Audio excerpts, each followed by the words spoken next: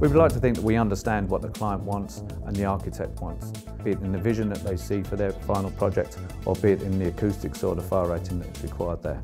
That could come down to the smallest client coming to us saying that they want a new office being built with a canteen beside it, or down to somebody like Google coming to us and asking us to incorporate their new headquarters within Montevetro building, which we did for them recently. We would start out by asking the client what level of privacy do they require from the office. So it may be that they want a boardroom or a meeting room where there's very much a high level of privacy required.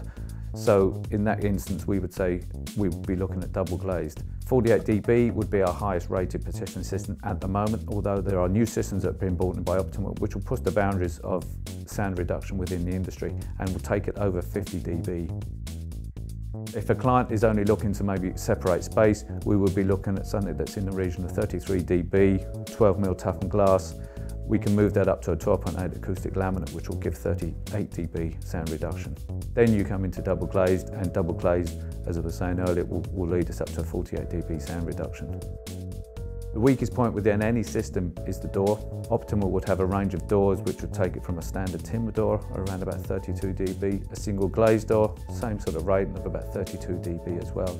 And then we would move on to double glazed doors. The latest innovations from Optima would bring them up to around about 40 dB, which again is a market leading sound reduction for a double glazed door within the industry.